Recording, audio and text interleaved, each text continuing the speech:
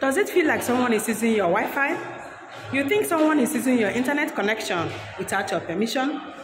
It's time to stop guessing. We'll find out who this person is. We'll get to know the device this person is using, as well as the IP address and the manufacturer. Above all, we are going to block this person. If you're a returning subscriber, keep being amazing. If you're new here, you're welcome.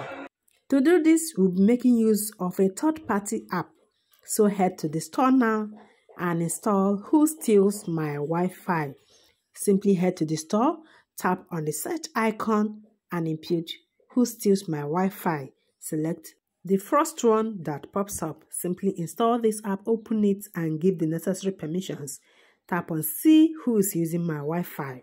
You will get to see who is using your Wi-Fi. You can tap here for more information from your Wi-Fi. To access your router, tap here. If you want to change your Wi-Fi password, simply tap here.